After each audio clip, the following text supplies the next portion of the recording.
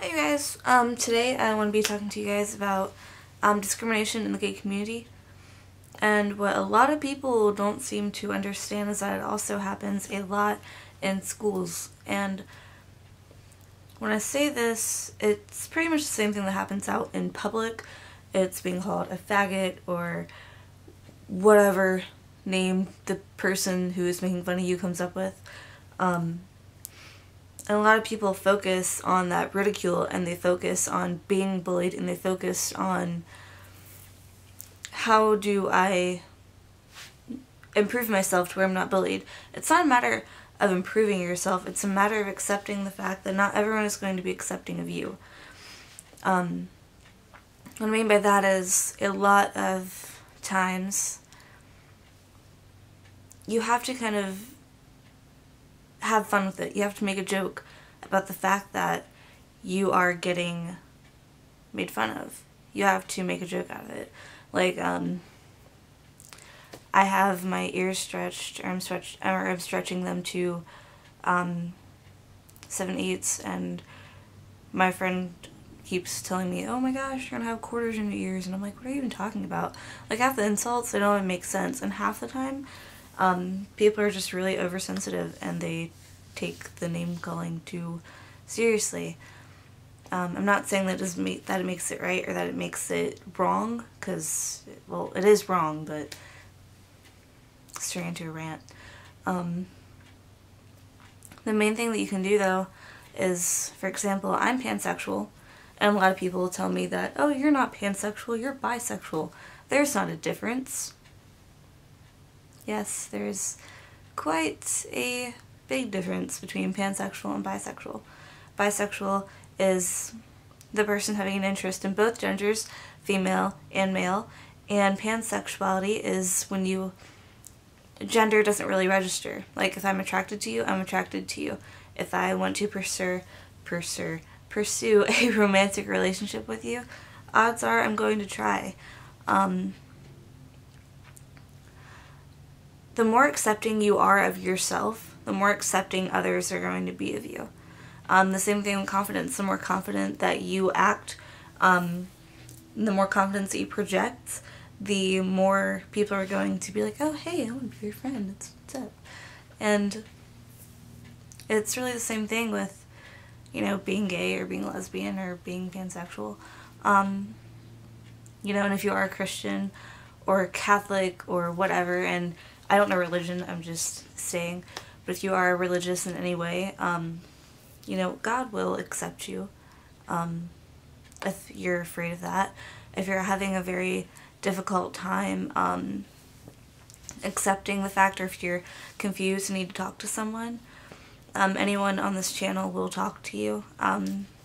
My Tumblr link will be below if you want to send me a message and vent, because for me it was very confusing. I thought for the longest time that I was bi, but I'm not, and that's okay. And for the longest time I was like really unattracted to guys, and I was very attracted to girls, and I thought I was a lesbian, and I'm not, you know, but lesbians are cool. My best friend's a lesbian, so really it's just a matter of the more accepting you are of yourself, the more accepting others will be. Granted, discrimination will continue to happen.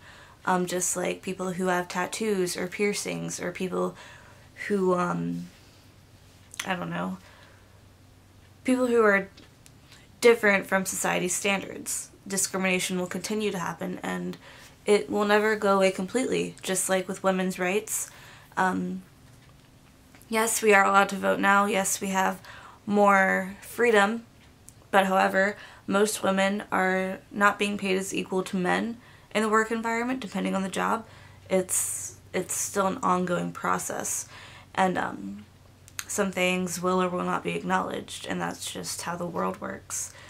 But the more that you believe in yourself, and the more that you push through all the, excuse my language, but all the bullshit that people tell you, and just ignore it. As long as you're happy with yourself, that is all that matters. As long as you can say to yourself when you wake up in the morning, hey, I'm gay, or hey, I'm a lesbian, or whatever you are, it's gonna make you feel 10 times better. I guarantee it. Seriously. the more that you, and this goes with everything, the more you say that you're happy about yourself and you like how your hair looks or how your eyes look or your skin tone or whatever, you know, the more accepting others are going to be of you. But like I said, it gets easier. It's just an ongoing battle. I know Rhode Island was just legalized gay marriage, and that's awesome. It's a process. But there's still going to be people who are going to discriminate and ridicule because they're either A, narrow-minded, B, they are... I'm kind of afraid to say this, but I don't care. Very religious, and that's fine. Some people believe certain things, and that's fine. And some people are just, they don't want to try to understand it because it's too complex for them, and they may not realize it. But that's the truth. I've totally lost my train of thought because I didn't write an outline for this video, but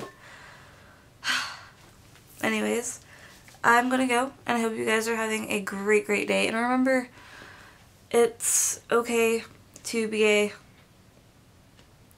I swear I saw that on a t-shirt. I'm not even kidding.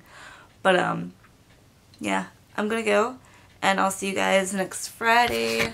Subscribe and watch the other videos in the channel because they're awesome, and the people are really nice, especially Cassie. She is just such a sweetheart.